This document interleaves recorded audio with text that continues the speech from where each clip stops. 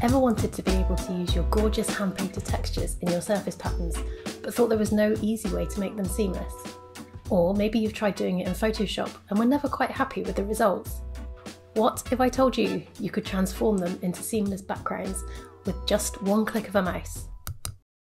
Okay, maybe not that mouse. I'm Becky Flaherty, a UK illustrator, and my speciality is pattern design. This is my third Skillshare class and I'm so excited to be teaching here because this is where I learned the basics that got me started in my career as a surface designer. I've been selling and licensing my artwork for nearly 7 years now, and in that time I've constantly been tweaking and refining my workflow, coming up with new ideas and techniques to create my own methods for creating patterns and illustrations.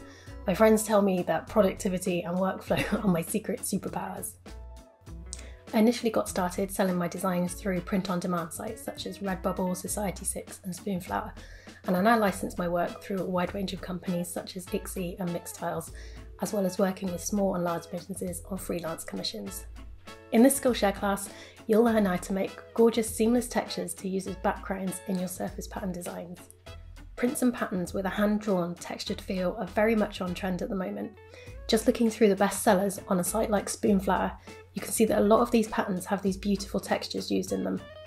Adding a textured background can really make a finishing touch that makes your design look polished and professional, and they really add depth and dimension to a design.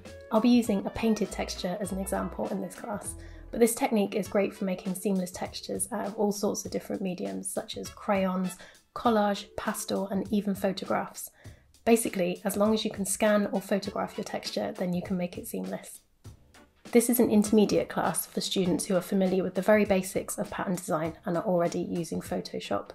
But it's also a great class for more advanced designers, as the skills you'll learn apply to a much wider range of techniques than just creating seamless background textures. For example, making seamless textures to apply to your motifs using different blend modes, or applying textures over shapes to create paper cut style designs.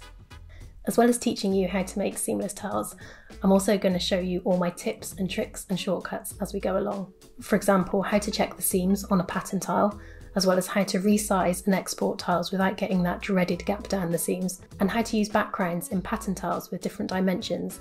So there are lots of tips and tricks and shortcuts you'll pick up on the way to speed up your workflow. After taking this class, you'll be able to create beautiful, seamless textured backgrounds that fit perfectly with the rest of the motifs in your pattern, and you won't have to use boring flat backgrounds ever again. I can't wait to see you in class.